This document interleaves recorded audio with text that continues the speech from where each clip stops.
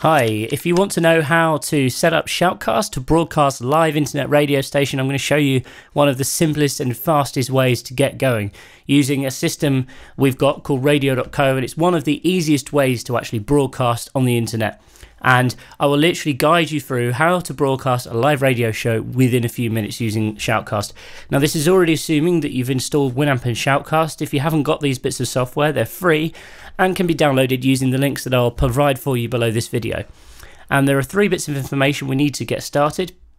These 3 fields are listed on this DJ bar inside Radio.co. As you can see, we've got a countdown telling us how long it is before we're going to go live, and you can actually connect up to 1 hour before your show is due to begin. You can schedule your show using the scheduler, and you can also invite other DJs to come and broadcast as well and control when they can broadcast. So it's a really flexible system. It's very straightforward and easy to use, and it's all based via the web, so you don't have to download any other software. It's all controlled from within the web control panel here in studio.radio.co. Check out Radio.co if you want a free 7-day trial. We'd gladly assist you with any questions you've got, and I'll give you our email address at the end, and feel free to email me with your questions.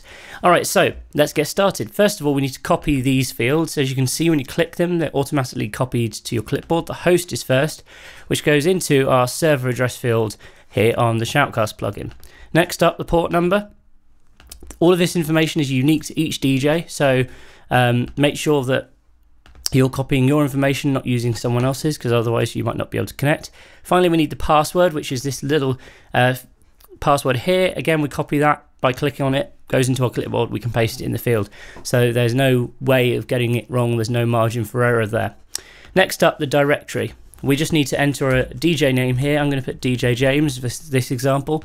The other thing you might want to configure is you need to make sure your encoder is selected to MP3, and we recommend broadcasting in at least 128K to make sure that your stream is crystal clear. Okay, and that's what you want to give your listeners a good experience.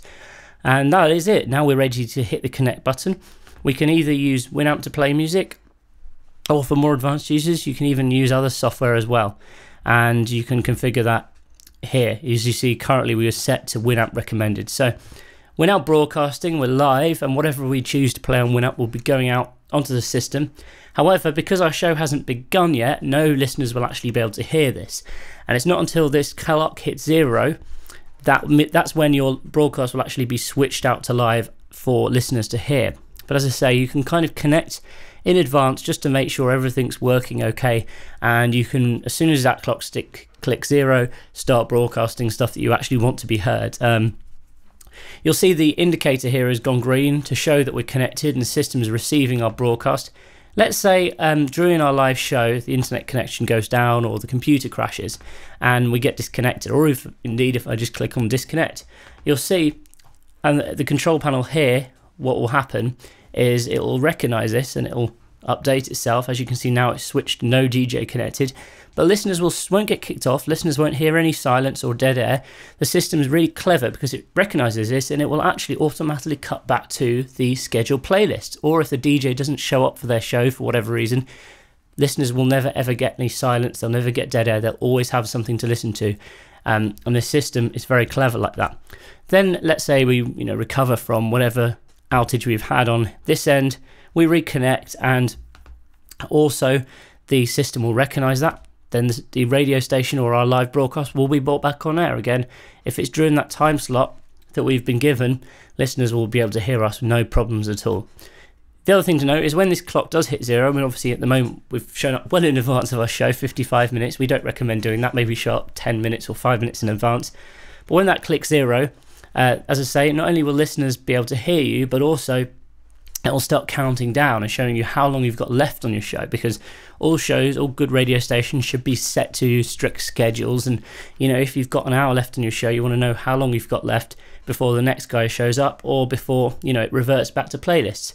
So that's a quick tutorial showing you how to broadcast live using SHOUTcast for Winamp, which is really great and it's free, works very well for live radio broadcasting. If you've got any questions, if you want to start your radio show and you're not really sure where to begin, we're gladly here to help. We've got a whole team of radio professionals working with us here at Radio.co, and we'd be delighted to hear from you. So if you've got any questions, our email address is studio@radio.co. or you can reach out to us on the Twitter at Radio.co. Thanks very much for listening and happy broadcasting.